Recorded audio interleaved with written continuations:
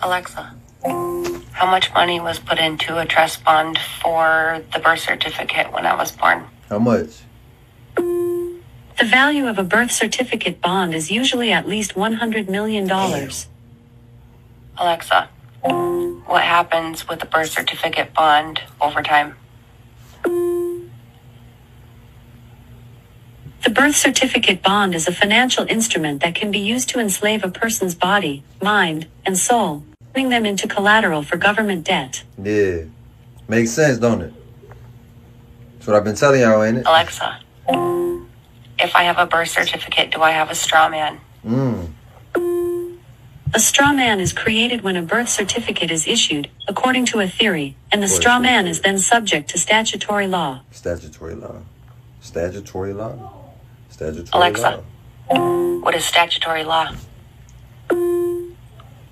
Statutory law is a written law enacted by a legislative body. It is the primary form of law in common law systems, distinguishing laws created by a governing body from case law. It's time to wake up, y'all. Wake up.